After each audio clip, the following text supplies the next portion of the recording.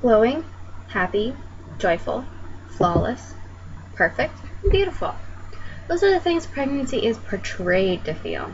In reality, it feels dark, painful, hormonal, imperfect, ugly, miserable.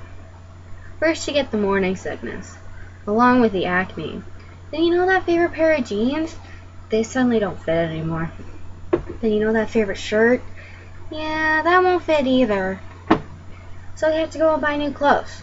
Well, you may as well forget about maternity clothes. Those are $90 a pair of jeans. Geez, you'd even go broke before you buy baby supplies. You may as well forget about those. Then come the aches and pains. No matter what you do, you're always in pain. You have the back pains, the leg cramps, the finger cramps, and the hunger pains.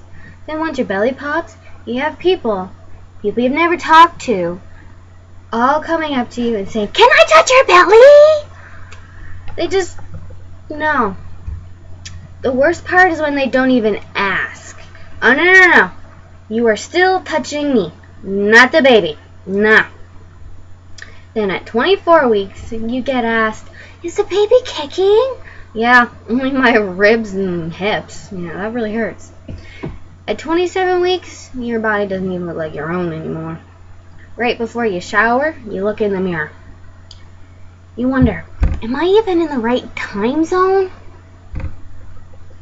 At 29 weeks, your fingers, your ankles, your wrists, and your feet don't even look like yours. Nope. They've all retained fluid from your body, which has made them swell. Oh, lovely, isn't it? By 30 to 35 weeks, you don't even care much anymore. You're always tired. You're always sore, and everything else. You don't even want to get out of bed anymore at this point. You're just kind of sleeping all the time. And another great thing, your emotions are all over the place. One minute you're happy and smiling, the next minute you're crying over spilled milk. And I don't mean figuratively, I mean literally. Then the Braxton Hicks start showing up. That's fun. You get to the hospital and it's only Braxton Hicks. 5 more trips, you get the same result. Finally, you get the Braxton Hicks, and then you feel like you've peed yourself.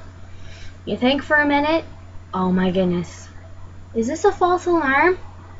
You go to the hospital one last time, it's finally the right time. You ask me how pregnancy is? Glowing, happy, joyful, flawless, perfect, and beautiful.